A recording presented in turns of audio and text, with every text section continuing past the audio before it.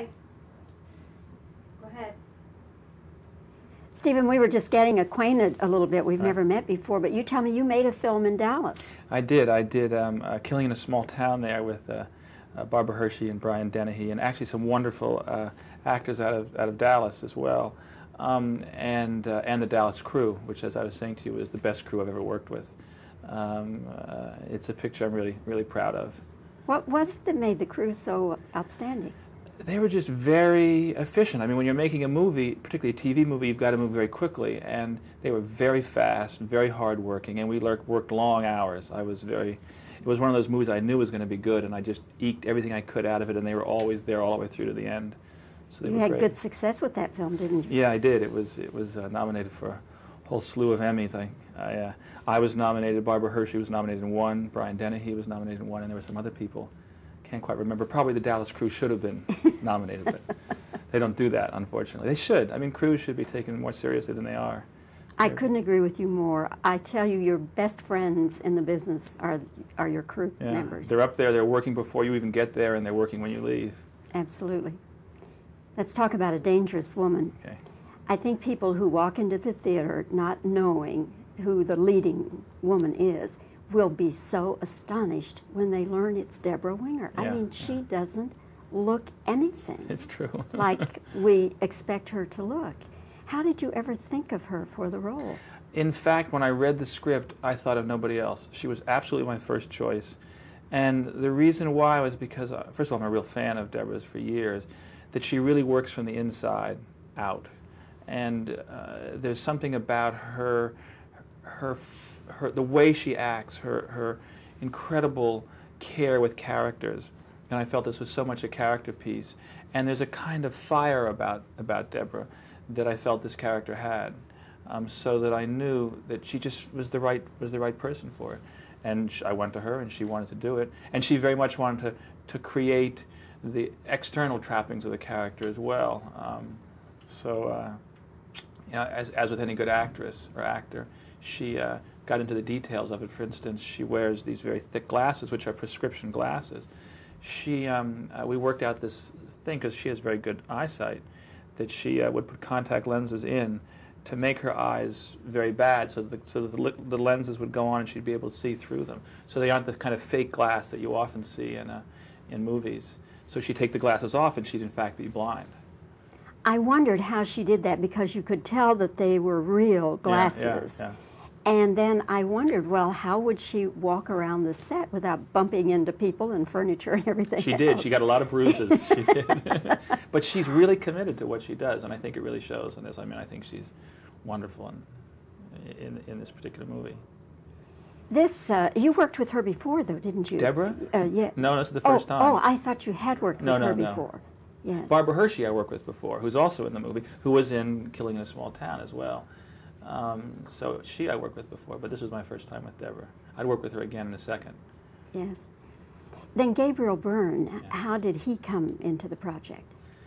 I met him early on, and he loved the script. I found out later on, had also read the book and loved the book, and he's a sexy guy, and he seemed like the right guy to play this. And I was a fan of his from a movie called Miller's Crossing, in which he plays a very different character than this, but I think he's really sort of on the rise as a sexy guy and a wonderful actor. He is that sexy guy you talk about, and that to me is what's amazing about his career, that he didn't get pigeonholed into, you know, good-looking leading man type roles, because he's played all over the field. Yeah, I think he's very careful. I think he's a very, very smart guy, and he picks what he really wants to do. He's been less interested in a career than he has been in picking interesting movies, and I think that comes out of the tradition of Ireland. I mean, he does come out of the Irish theater and Irish literature, and I think they're much more interested in the content than just what's my next gig. Stephen, do you consider yourself a non-mainstream director? No, I keep sort of saying, I'm going to do a mainstream movie. I'm going to do a mainstream movie, and I kind of get sidetracked by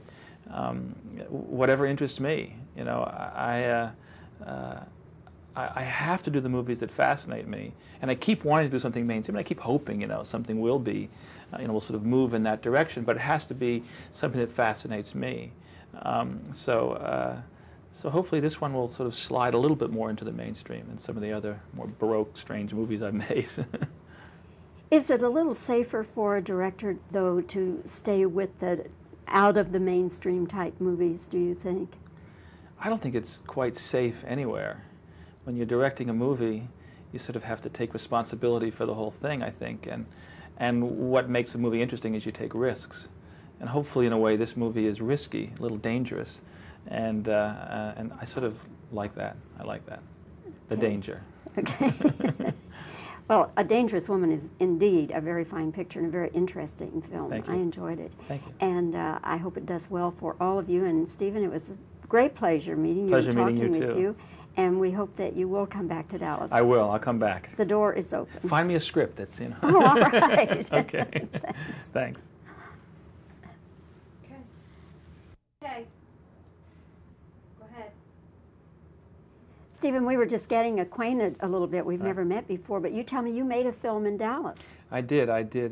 Killing in a Small Town there with Barbara Hershey and Brian Dennehy, and actually some wonderful actors out of Dallas as well, and the Dallas crew, which, as I was saying to you, is the best crew I've ever worked with. It's a picture I'm really, really proud of. What was it that made the crew so outstanding?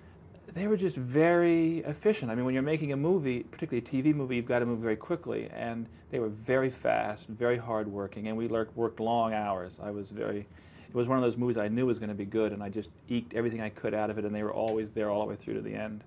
So they You were had great. good success with that film, didn't you? Yeah, I did. It was nominated for a whole slew of Emmys. I was nominated. Barbara Hershey was nominated in one. Brian Dennehy was nominated in one, and there were some other people. Can't quite remember. Probably the Dallas crew should have been nominated, but they don't do that, unfortunately. They should. I mean, crews should be taken more seriously than they are. I couldn't agree with you more. I tell you, your best friends in the business are your crew members. They're up there. They're working before you even get there, and they're working when you leave. Absolutely. Let's talk about A Dangerous Woman. Okay. I think people who walk into the theater not knowing who the leading woman is will be so astonished when they learn it's Deborah Winger. I mean, she doesn't look anything It's true. like we expect her to look. How did you ever think of her for the role? In fact, when I read the script, I thought of nobody else. She was absolutely my first choice. And the reason why was because, first of all, I'm a real fan of Deborah's for years, that she really works from the inside out. And there's something about her the way she acts, her incredible care with characters. And I felt this was so much a character piece. And there's a kind of fire about Deborah that I felt this character had, so that I knew that she just was the right person for it. And I went to her, and she wanted to do it. And she very much wanted to create the external trappings of the character as well. As with any good actress or actor, she got into the details of it. For instance, she wears these very thick glasses, which are prescription glasses. We worked out this thing, because she has very good eyesight, that she would put contact lenses in to make her eyes very bad, so that the lenses would go on and she'd be able to see through them. So they aren't the kind of fake glass that you often see in movies. So she'd take the glasses off, and she'd in fact be blind. I wondered how she did that, because you could tell that they were real glasses. Yeah. And then I wondered, well, how would she walk around the set without bumping into people and furniture and everything She else? did. She got a lot of bruises. She did. But she's really committed to what she does, and I think it really shows in this. I mean, I think she's wonderful in this particular movie. This, you worked with her before, though, didn't you? Deborah? Yeah. No, this is the first time. Oh, I thought you had worked with her No. before. Yes. Barbara Hershey I worked with before, who's also in the movie, who was in Killing in a Small Town as well. So I worked with before, but this was my first time with Deborah. I'd work with her again in a second. Yes. Then Gabriel Byrne, how did he come into the project? I met him early on, and he loved the script. I found out later on, had also read the book and loved the book, and he's a sexy guy, and he seemed like the right guy to play this. And I was a fan of his from a movie called Miller's Crossing, in which he plays a very different character than this. But I think he's really sort of on the rise as a sexy guy and a wonderful actor. He is that. He is that sexy guy you talk about. And that, to me, is what's amazing about his career, that he didn't get pigeonholed into, you know, good-looking leading man type roles, because he's played all over the field. Yeah, I think he's very careful. I think he's a very, very smart guy, and he picks what he really wants to do. He's been less interested in a career than he has been in picking interesting movies, and I think that comes out of the tradition of Ireland. I mean, he does come out of the Irish theater and Irish literature, and I think they're much more interested in the content than just what's my next gig. Stephen, do you consider yourself a non-mainstream director? No, I keep sort of saying, I'm going to do a mainstream movie. I'm going to do a mainstream movie, and I kind of get sidetracked by whatever interests me. You know, I have to do the movies that fascinate me, and I keep wanting to do something mainstream. And I keep hoping, you know, something will be, you know, will sort of move in that direction. But it has to be something that fascinates me. So hopefully this one will sort of slide a little bit more into the mainstream than some of the other more baroque, strange movies I've made. Is it a little safer for a director, though, to stay with the out of the mainstream type movies, do you think? I don't think it's quite safe anywhere. When you're directing a movie, you sort of have to take responsibility for the whole thing, I think. And what makes a movie interesting is you take risks. And hopefully, in a way, this movie is risky, a little dangerous. And I sort of like that. I like that. The danger. Okay. Well, A Dangerous Woman is indeed a very fine picture and a very interesting film. Thank you. I enjoyed it. Thank you. And I hope it does well for all of you. And Stephen, it was a great pleasure meeting you Pleasure and meeting talking you, with too. you. And we hope that you will come back to Dallas. I will. I'll come back. The door is open. Find me a script that's, you know. Oh, all right. Okay. Thanks.